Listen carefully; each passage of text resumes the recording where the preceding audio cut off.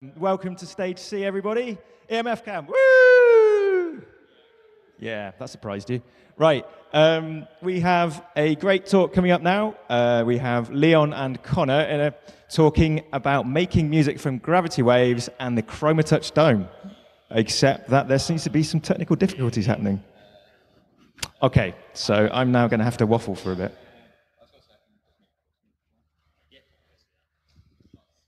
Yeah, I think that's good. I'm going to start by introducing us. Okay. So I'm Leon Trimble, a digital artist from Birmingham, currently based at the Pervasive Media Studio in Bristol and the Steam House in Digbeth in Birmingham.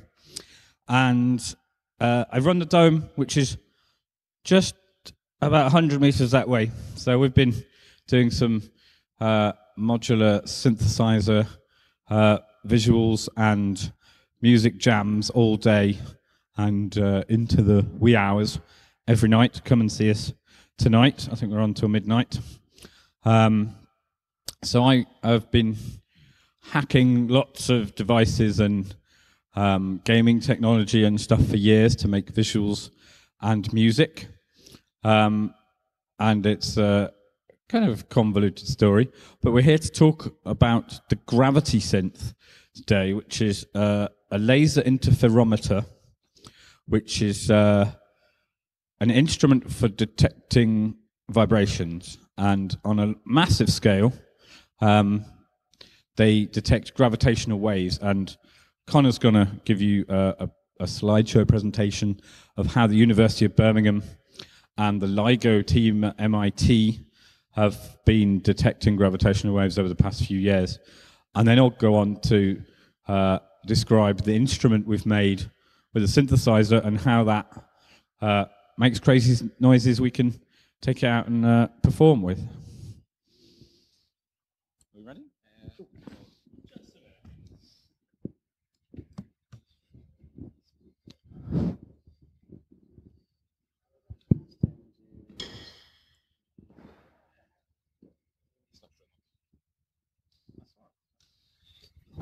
Yeah, we've been changed it, so it's ended. That one. Okay, so general source.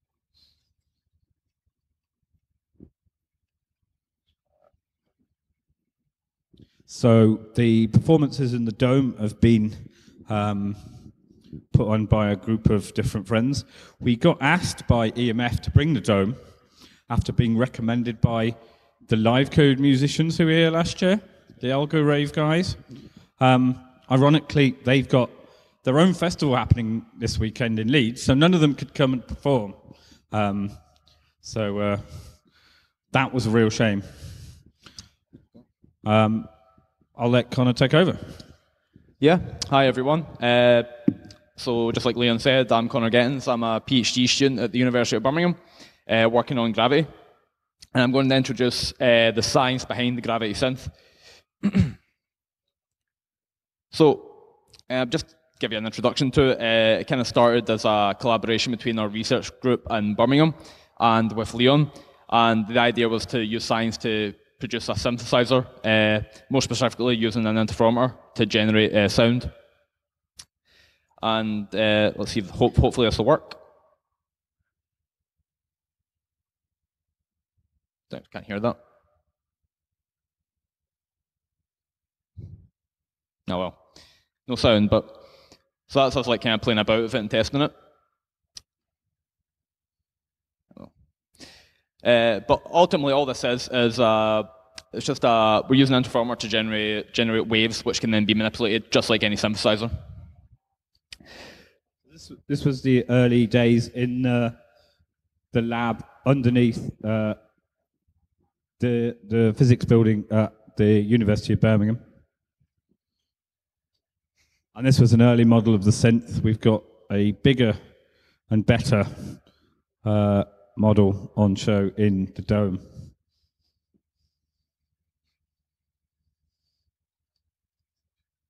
Okay.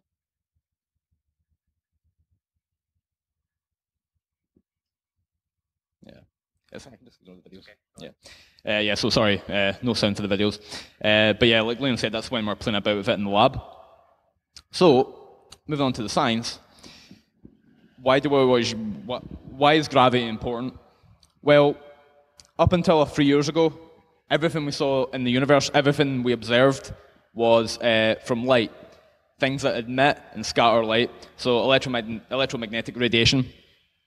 But, the matter which manipulates light only makes up about 5-6% of the whole universe, so we're actually blind to the majority of things out there, specifically dark energy and dark matter. We can't see a thing with that. So, well, we get lovely images like this from telescopes from like electromagnetic radiation. This is Centaurus A. We're actually missing a lot of stuff out there. So, how can we look at the things that doesn't give out light, that doesn't reflect and diffract light? Well, rather than looking at the universe, we can try and listen to the universe, and this is where gravity comes in. So, just a bit of background in gravity. So, our idea of gravity was first formally put down by Galileo. He did a lot of experiments, dropping things from towers, rolling things down inclines. And he found that under the influence of gravity, everything should fall at the same acceleration, the acceleration due to local gravity. So if you drop a feather and a hammer in a vacuum, they should fall at the exact same rate. So you can't hear it, but this was on the Apollo 15 mission where they actually tested this experiment on the moon. They dropped a feather and a hammer, and you'll see in a second that they do indeed fall at the same rate. Now, of course, we have done these experiments on Earth far more precisely than just someone dropping them by hand, and it is indeed true. Galileo was right. Things do just fall at the same rate under gravity. The reason we don't see this, like if you were to drop a feather and a hammer right now, of course the feather would drop much more slowly. That's because aerodynamic drag and air resistance. If you take that away, they do fall at the same rate. There you go. And then, after Galileo, Newton came about and he formulated gravity into actual equations that we can use and manipulate. And these equations can predict the motions of the stars and the majority of the planets, but these equations do break down.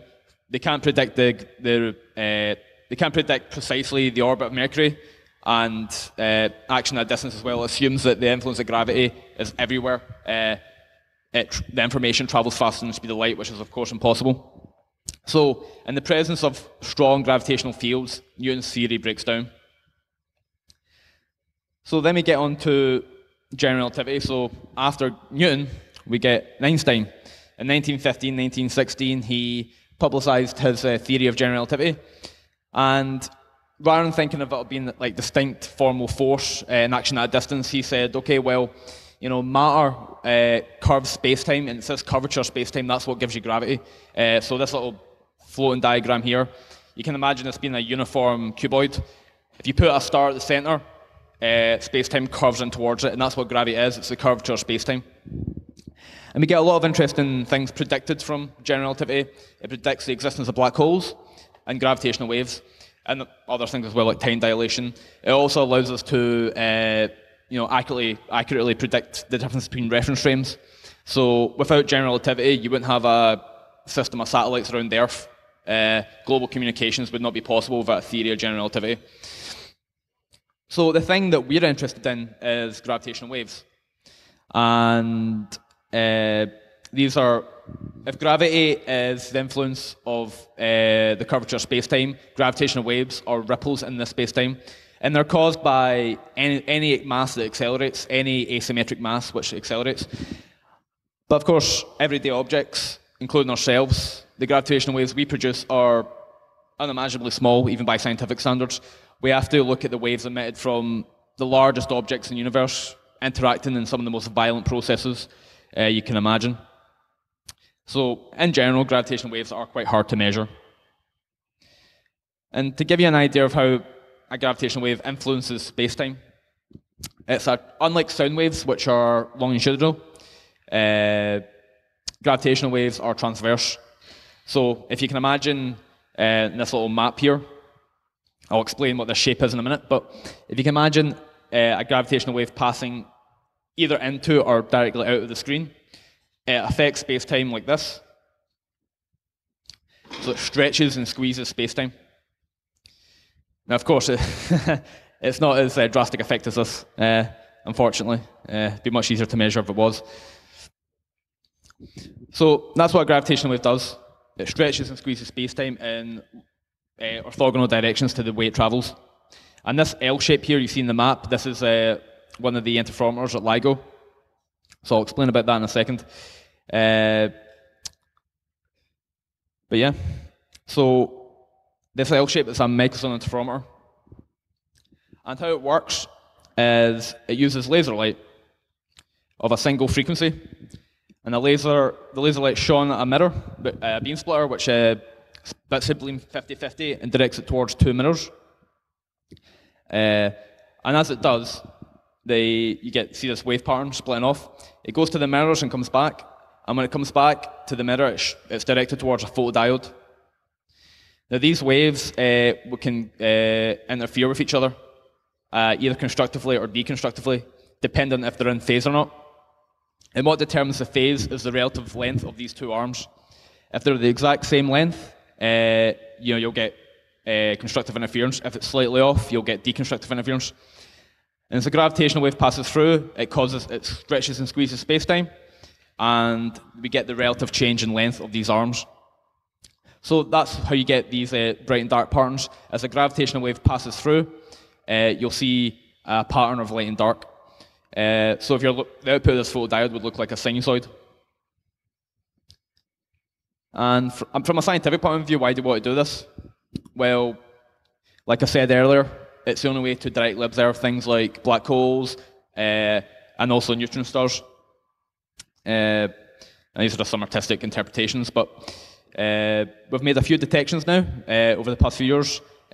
Most recent one was quite interesting. It was the first detection of neutron stars colliding. And we had the first direct proof that heavy elements like gold are made in these interactions.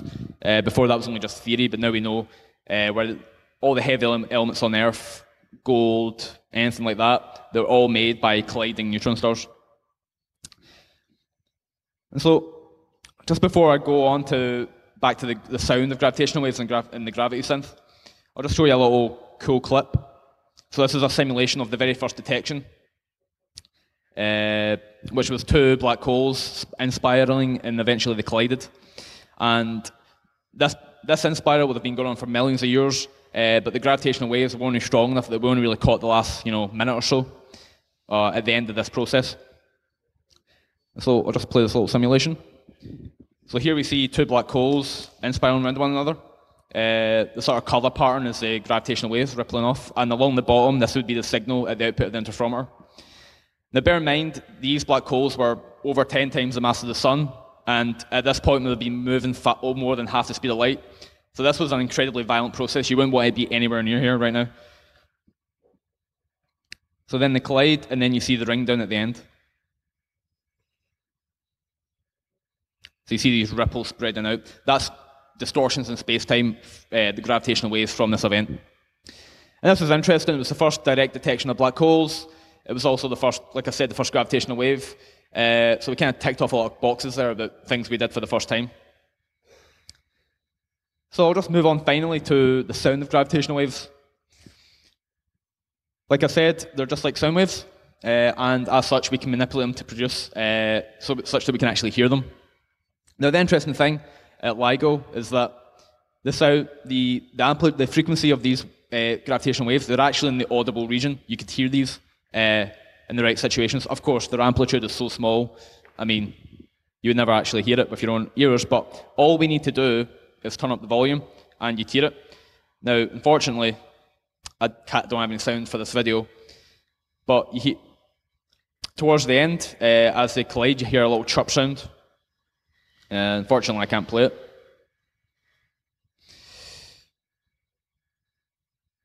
Anyway, it'd be a long sort of drone, and then all of a sudden, towards the end, right here, it'd be a very loud chirp as the. I can play that afterwards. I can get a YouTube of that. Yeah, we've got more videos after. Anyway.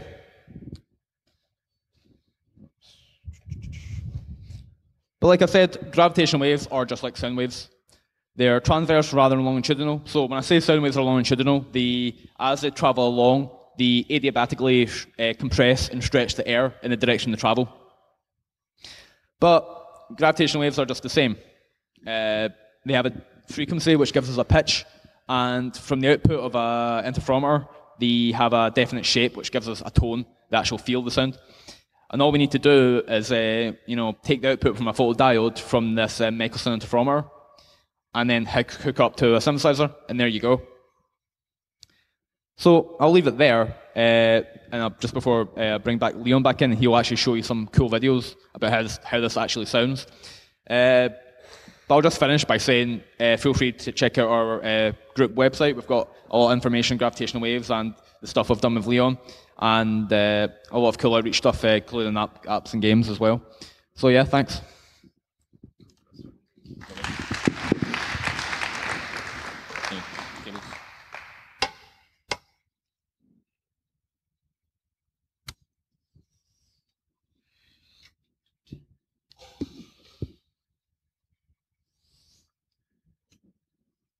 Right, so I was at Birmingham Open Media Studio for a while, and there was a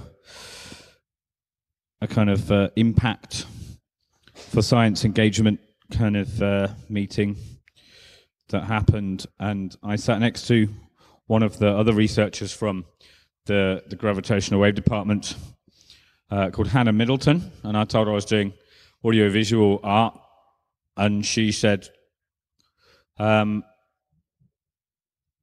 black holes collide, they make chirp sounds. And I was like, wow, my mind is blown. And we just started hanging out. And we didn't even tell the people who'd organized the engagement kind of seminar till probably 3 months later. We were just I was going to the lab and chatting to these guys and seeing what they were doing. And we've become really good friends, actually. Hannah's now moved to Australia. I did Shambhala Festival last week with the Dome. We had Aaron Jones, who's helped build a lot of stuff, along with Connor in the lab. And Connor is here for this event. And so we're having loads of fun sort of hanging out. And I started building a modular synthesizer to make some noise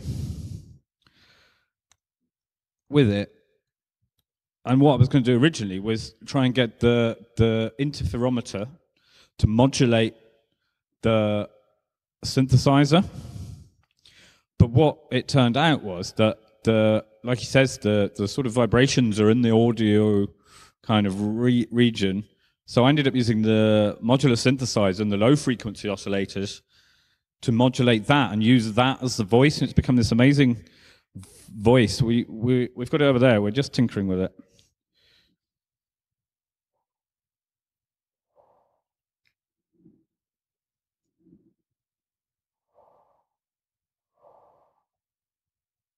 So there you go. Like the whole of the millions of years of gravitational of black holes colliding at that point makes a chirp that quick.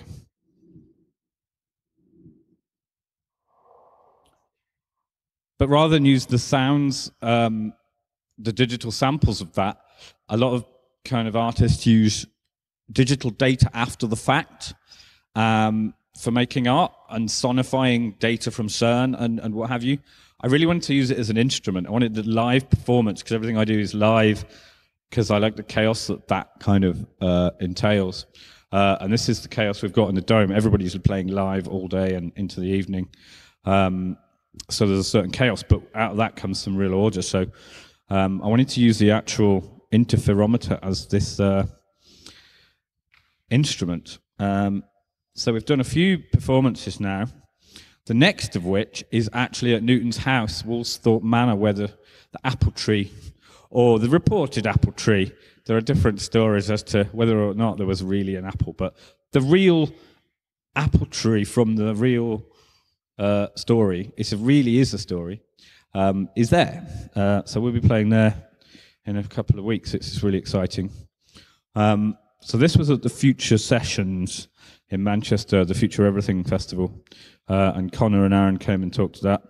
And my girlfriend has been brought into the project. She's a PhD student in digital animation at Plymouth University, the IDAT collective. And so she's got gravitational, not gravitational wave data. She's got gravitational wave data and colliding neutron star kind of data. She's kind of animated, so we got this lovely kind of stuff. And these lovely spang noises that come along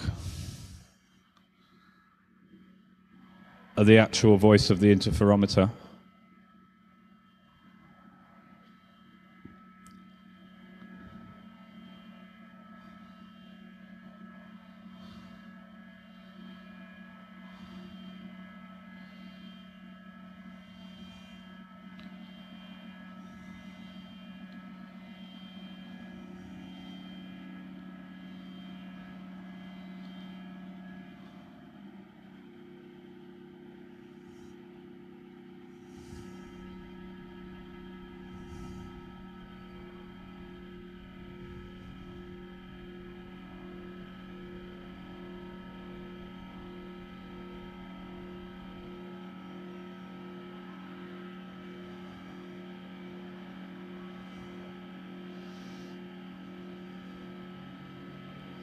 They're coming. There, that's the interferometer.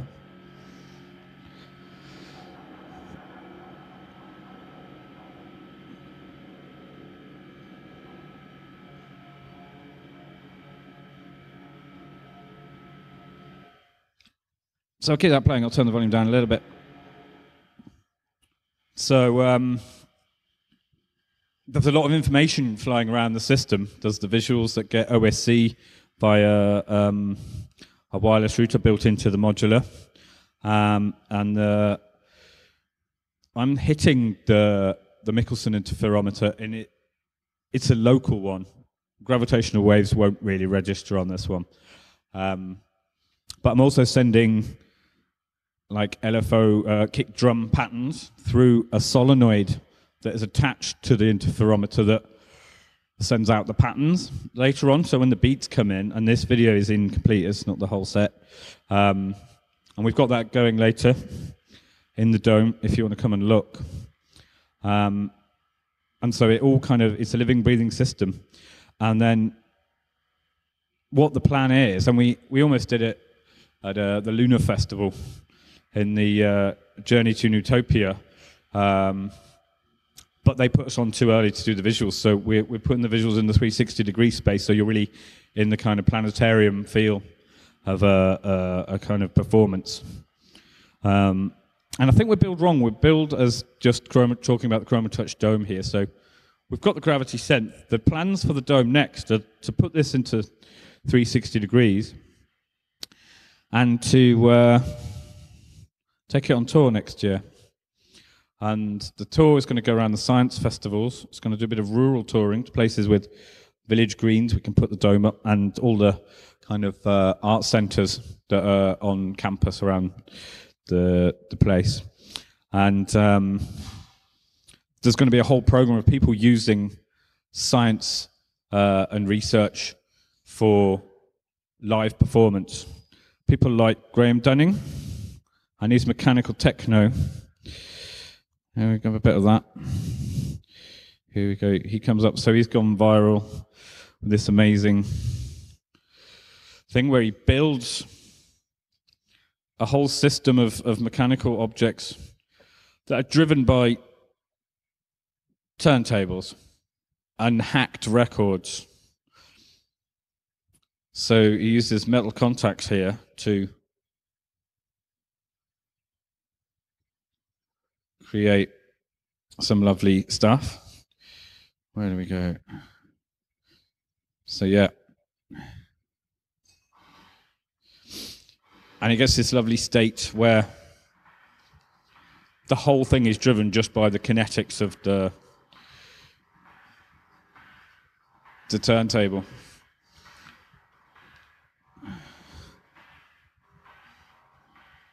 I've also been talking to Vicky Clark, who's got a lovely kind of materiality blog about all the stuff you can do with kind of physics and materials. And I'll go via that one. Okay. Has it got a link to it? It's just a thing. So basically we've got the synth running later and everybody's plugged into everybody else, so we'll be showing that. And we'll be, here we go, materiality. Also been talking to Professor Alice Roberts about turning the dome into a big heart. So that's where we're going to go with everything. I think we're kind of out of time. Are there any questions? Yeah, 5 minutes of questions. Any questions? Can't see any hands. Oh, there we go. Yeah, sorry, I may have missed it, but did you say anything about the interferometer itself? How big is it? What is it made of? Can I make one? Can I play one? We've got one there. You can come and see. We'll have that all day. Did you make it? It was made in the labs with Connor and Aaron. Cool. And it's a desktop interferometer about so big. And it's like a laser pen size laser in it with a small beam splitter and an optic diode that picks that up, and then we amplify that into a series of modular kind of mixer bits that, one, we can send the solenoid to vibrate it, and two, read it back into a resonator so that we can then give it melody, because you can give a volt per octave pattern of notes in key to the resonated sound from that. So you can actually then give it a melody kind of pattern as well. And then that goes into a lovely kind of granular kind of synthesizer that then sort of spangles it about and spreads it across the stereo field. So it actually becomes a synthesizer more than just a percussion instrument. But it does do these lovely percussion sounds. And it's all flight cased and very portable. Yeah. Any more for any more? Sorry, just to add on to that, the technical side of it, yeah.